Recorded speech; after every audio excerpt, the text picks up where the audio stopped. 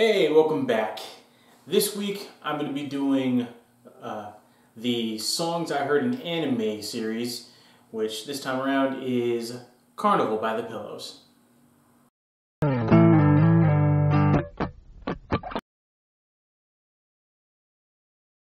Now, as you can see, I am ready with my Fender shirt, since so far this is the only song where I play using my Fender or Squier Strat and Telecaster. But I'm going to do something a little different this week. I've actually moved a little further along in the lead section, so I'm going to start with that. Now, last time when I was going over the lead section, I mainly went over the end of the chorus and then the beginning of the second verse. So basically how that went was the end of the chorus sounds like this.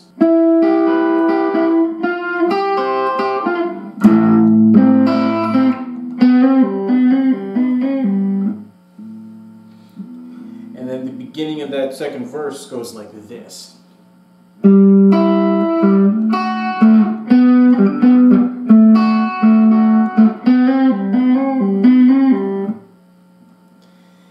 honestly, when I turn things up, it's easier to hold on to that hammer on, which is great. But yeah, those are coming along quite nicely. I still have a few flubs here and there, but I'm actually at the point where I can play it more or less at full speed, which is great. And then I think since it's pretty much how the end of the chorus goes, learning that means I learn across the board, obviously. And then I think that aside from the beginning of the second verse, all the other ones more or less play like the rhythm section to an extent, except instead of playing all three notes, it's just two. So I end up going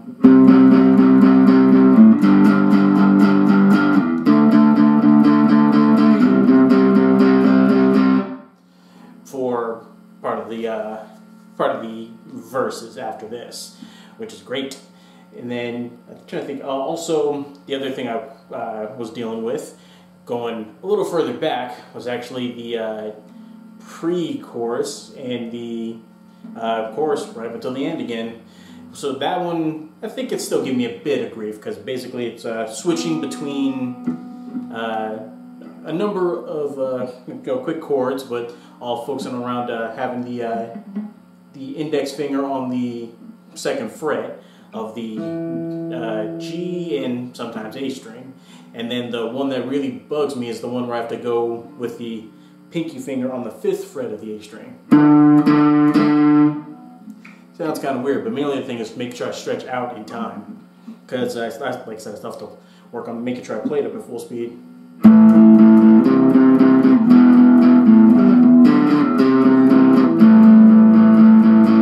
Yeah, you hear it where I kind of slipped and muddied the whole that whole chord. So that's the one I'm going to work on. So.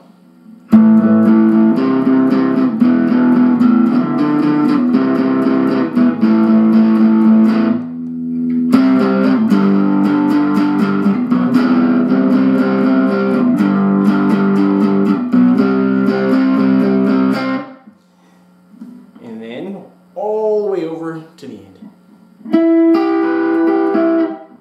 So yeah, that's about where I am with those. I've gotten everything to the point where I can see it and follow it at full speed. I just got to get my fingers to catch up on those little bits here and there. But yeah, that just means I'm really, really close. So that takes care of the lead section. Now, rhythm section. Now, jumping off of the last progress video, where I left off was the very end of the chorus. Now, luckily, I don't really have to worry about going right into something different for the verse, because it's pretty much the same verse when it comes to the entire song.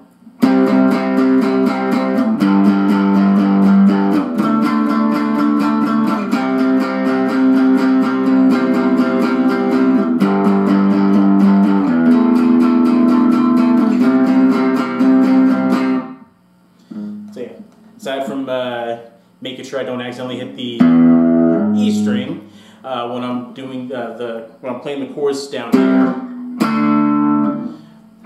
That one's pretty much easy enough to come back to after I've wrapped up the verse. But anyway, onto the verse. The last few bit were basically just making sure I change between a couple of chord shapes. Luckily or unluckily, depending on how good you are at it, instead of playing the entire chord shape, I got to play it in pieces. So basically it's then it's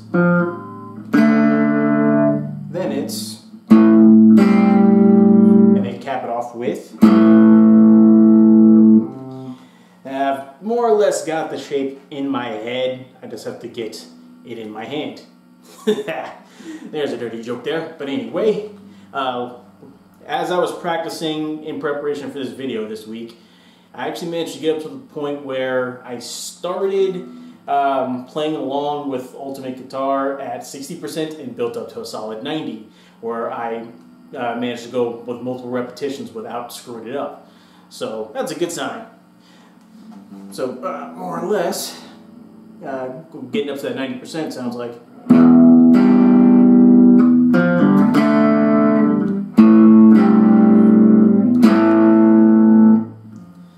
So it's good that I can get my fingers into the right position. Just gotta clean it up a tiny bit, pick it up a little bit more, and then I'll be ready to play it along with everything else. But yeah, that's about it for where this one is. So close. Like I was saying, like on All Out Rock and Roll, I'm thinking that's gonna be first or second. If that's not first, this will be, because it's coming along pretty quickly. I just gotta dig in and finish off cleaning up those last few bits. And then, I don't know, maybe just like with the rhythm section and runaround, I could dedicate one particular section of this series to just make sure I get the right sound. Although I do feel much closer since turning the volume up, so we'll see how much I actually need to do with that. I'm doing my best to try to look up you know, the kind of gear that the bands that I'm actually doing these covers of use, and you know, where they usually set the tone on their amp, what kind of pedals they use. Kind of slim pickings, I guess, because these songs popular-ish, but not so popular that there have to be 500 blogs on them. So still figuring out the sound bit of things, which is just as important, but I'm getting there. And then, as you can see, technique is going along too, so shouldn't be too much longer. But anyway, that's it for this progress video. I'll see you guys next week. This is DJ, aka 5 Guitars Guy. See ya.